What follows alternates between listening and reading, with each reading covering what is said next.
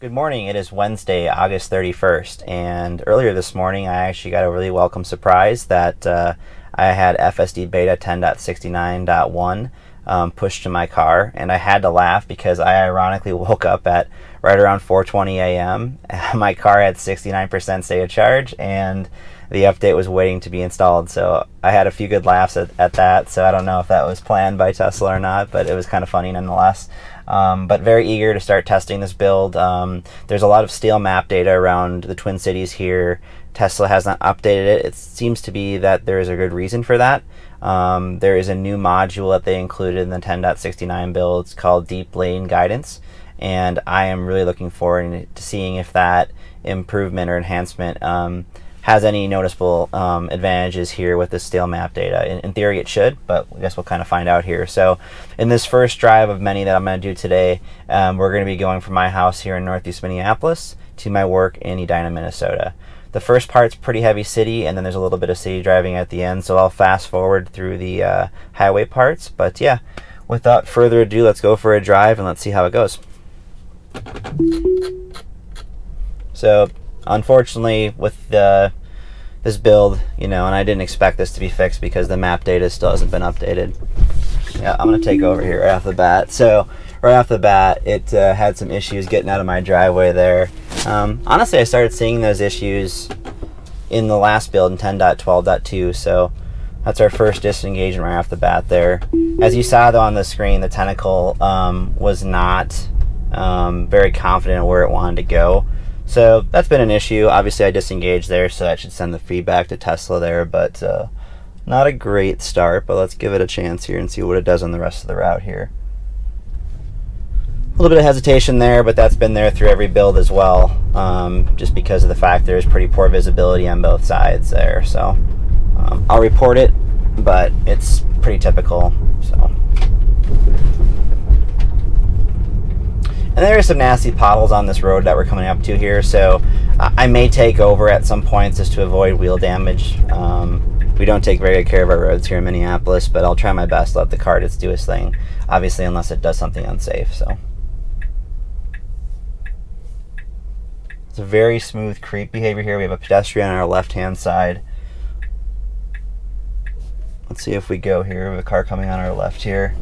Yep, all right, they made the right decision there. So a little bit of hesitation there once we got in the lane, so I'm going to report that. But otherwise, it handled that pedestrian great. It saw the car to our left well in advance. It did hesitate maybe a little more than I wish it would have. I kind of wish it would have went a little earlier, but it still made the right call to go.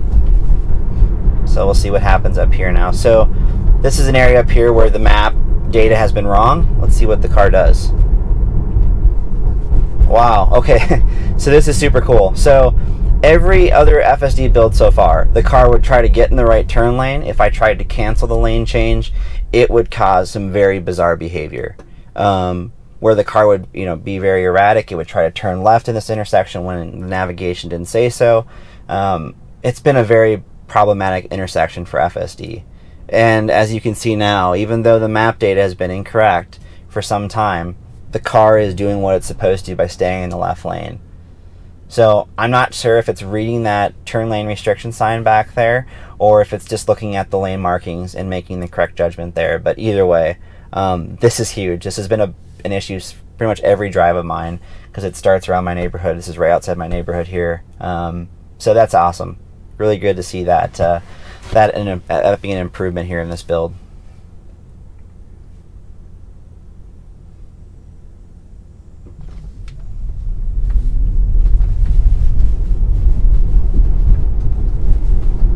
Bicyclist here. Let's see if the car tries to get over though. And again, it's confidently proceeding straight in this lane. So, the sign I noticed is painted over. Obviously, but the road markings persist. They're not visualized on the screen though, which is definitely interesting. So, I'm gonna do this one more time. Obviously, with the sun kind of glaring right into us, the visibility is pretty poor. Looks like FSD is having a tough time seeing as well, which is why I used the wipers there. But lane placement wise, this has been an annoyance for me through pretty much every one of the 10.x builds so far, where it would always result in a disengagement. So let's see what we're doing here. it flipped the signal on like it used to sometimes, but obviously it proceeded normally and carried through. So I'm going to spin around and we'll redo that one again. And so just a refresher again, the car would want to stay to the right here and always enter this right turn only lane. But as you can see now, the car is confidently staying in this left lane every single time, and I'm hoping again it will proceed normally and go straight through the intersection like it should. You know, again, this has been a challenge for us throughout every one of the 10.x builds. And you know, I want to say too how impressive it is. We're going right into that sun. I am having a really tough time seeing, to be honest with you. But as you can see, the car is properly, you know, illustrating the correct stoplight signals, and you know, everything else seems to be rendering on the screen and visualized properly. So pretty impressive. All right, yeah, no jerkiness of the wheel, no issues there. So I'm gonna really consider this one fixed, guys. This has been a really welcome enhancement. Like I said, every one of my drives pretty much starts crossing that intersection, and in the past, throughout each of the builds, it resulted in a disengagement or at least intervention for me. So I'm really happy to see that one is no longer there and resolved in 10.69.1. So thanks for. All right, so we have a left turn coming up here. This intersection has been somewhat problematic for us. There used to be a construction trailer kind of parked adjacent, or kitty corner from this intersection from where we're at here. That caused some problems or some excessive hesitation. That trailer is no longer there, so I don't really anticipate any problems here anymore, but let's see what it does. Well, it saw a car there at the last second after it came around the other car and kind of hesitated there. So, you know, probably cautious to do that, but either way, yeah, could have went a little, you know, more confidently through that. But, you know, better be safe than sorry.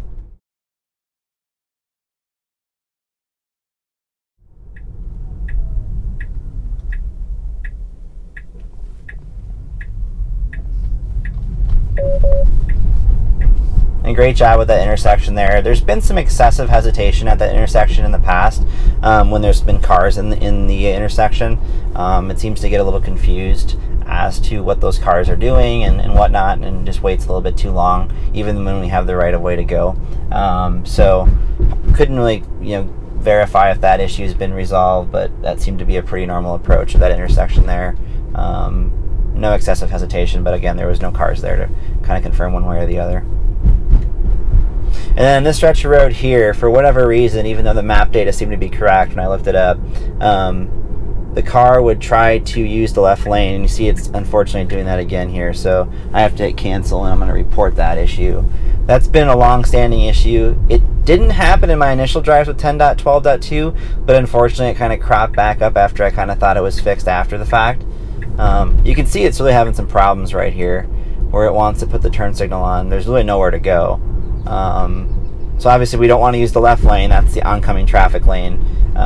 So I've just canceled it. It never seems to try to make the actual lane change, but something is telling it to do that. I'm not sure what. But that issue seems to have been persistent throughout each of the 10.x builds. So I'll be following up via email with the team on that one. Just that one's been a long-standing one that's been kind of annoying. So. And up here in previous builds, the road, as you can kind of see, is kind of like a bluish red mix, just because the pavement is pretty poor quality here. The car would really have issues up here towards the intersection of where it should align itself, as if it's picking up the reddish like hue in the pavement as the outside line. Let's see if it does it here. It would kind of make a difference too with the different lighting too, as if it's darker out it struggles a bit more, but not really any issues here. I mean, it seemed to just handle it just like any other road surface, so.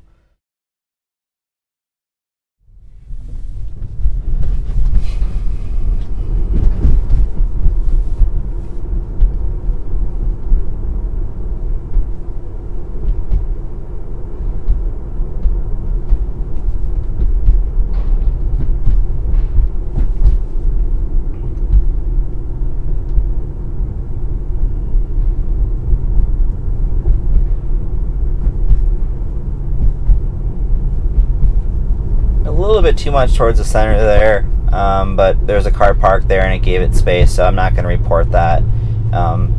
in the past, the car would just hang out in the center of this road here and almost pick up the bike path to our left as a road surface. So it would really do some, you know, stupid things here in the past. In 10.12.2 was the first release I saw a really big improvement in how the car aligns itself to the right side of the curb. And you can see it kind of just squeaks out a little. I'm going to just report that. It's not perfect, so obviously there can be some improvement there. So, but this is probably the best I've seen it handle this road ever so far. Let's see, it handles this tight corner up here, what it does. So we're a little right of the line. Yep, all right, there we go. So we fixed it. So still hanging out a little too much to the left as we come around that corner. And there's really two lanes here, right? There's really a left lane and a right lane, even though they're not marked. So I really wish when we're making left turns like this, we get really tight to that line. A great job with that unprotected left turn there. There's been excessive hesitation there in the past, and that no longer seems to be there. So there's a little bit of construction work going on here. Let's just see what the car does. There's nobody behind us. I kind of want to see if it's going to proceed. Alright, I'm going to just nudge it and see what it does here. May take over. Let's see what it does. It figured it out. I got to give it a little throttle input, but otherwise it handled it just fine. So this road has been reworked here for a little bit, so it resulted in some disengagements when they were, you know, had this part shut down. They were repaving it. But yeah, now the original road is kind of aligns with what the map data shows. Obviously some of the lights are out of service, but so I'm just going to nudge it again on the throttle, hold it down here until we get across the intersection, then I'll slowly let off here. But yeah, seems to be doing a great job. So as you can see here to our left here, there are some of those, like, you know, bike lane bollards or whatever you want to call them, posts that kind of are hard lane separators there. We definitely want to go deep into this turn, go straight, and then make that deep left turn rather than make a short one here. So I may disengage here. We'll see what the car how it handles it here, but this is kind of a tricky intersection. All right, let's see what we do here. Wow, that was textbook perfect there. I mean, I don't know how you could do that better. I mean, that was perfect. It kind of struggled with that one in the last build in 10.12.2, so a possible improvement there with that, how it handled that. And as you can see, those posts were actually flattened. People actually ran them over. All right, so we're gonna get on the freeway now. I'm gonna take over here, and I will see you at the end of this highway section as we enter the city streets. See you in a bit.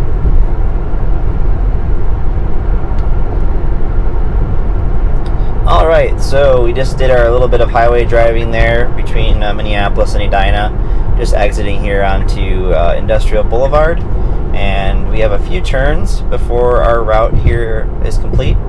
So we're going to make a right turn here at this light, and then we're going to go through another intersection. There'll be another left turn into the parking lot.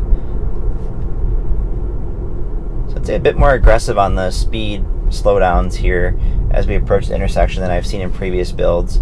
There was not really anybody behind us, but I would like to see a bit more natural slowdown there. Considering it was a pretty tight turn, I understand why it's trying to do that, but definitely could be a little smoother, especially if there was cars behind us. So good job waiting there. There's a car on our left here. It's in the opposite lane, but even so, not sure why it thinks our windshield's dirty. It's not that bad, but but yeah, the car did a great job there waiting for that car. I've been put in a few interesting situations in that intersection before. I don't know if it could see it. It just seemed to react too slowly when it would detect the cars and then put us in a spot that was kind of compromised. So yeah, it resulted in several disengagements over, I would say, several of the 10.x builds. But, you know, again, so far, the unprotected left and right turns have been noticeably better so far in this build. Obviously, I'll be doing a ton more today to kind of confirm that, but my initial impressions of this drive are really, really good. So this is really good stuff to see.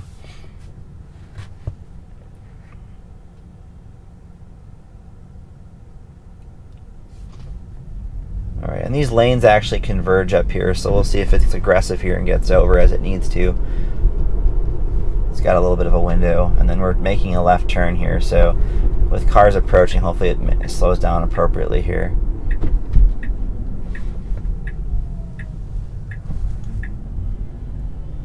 Alright, so did a pretty good job there. I would have preferred the car to slow down a little bit more gradually or a little more early as it approached that left turn, just because it doesn't surprise traffic as much.